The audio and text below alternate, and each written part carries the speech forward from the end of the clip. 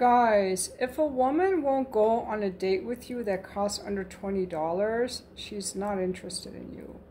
You are basically having to pay her. Listen again.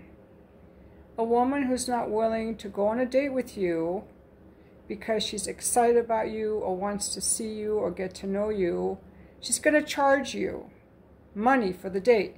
So when you're paying for dinner and all that, you're paying to take her out. Because she's not going to go out with you unless you're paying for her time. She's basically a form of a sugar baby or a prostitute, and that's what you want to take out. Wake up! I guarantee you this. Those same ladies that will not go on a coffee date with you, if some celebrity they liked or some hot guy they liked asked them out for a walk, you bet your life they would go. You're just not hot enough. Or they're just not interested in you, or they're just low-life losers who don't appreciate men.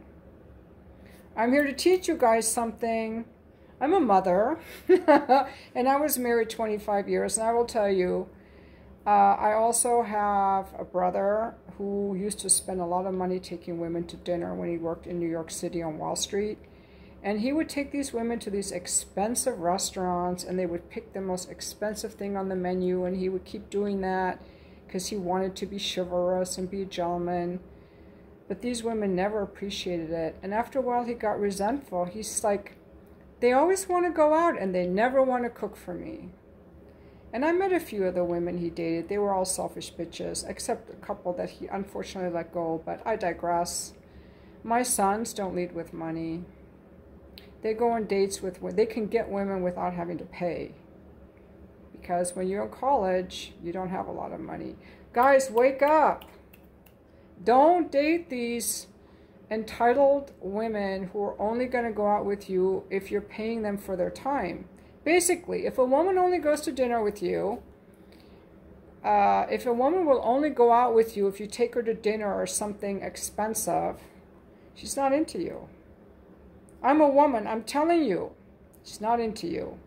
She'll go if you pay for her, but women like that are either not into you or they're entitled, they're not nice. These women are not going to cook for you, bring lunch to your work, care about how your day was, even care about your finances. But what you must do to keep a woman interested, you cannot be boring, you have to be interesting. You have to plan a fun, adventurous date, something novel. You have to be fun and interesting. You have to bring some adventure or something new into her life. Otherwise, why would she want to go? And honestly, meeting for coffee at Starbucks is boring. I would not want to recommend that at all.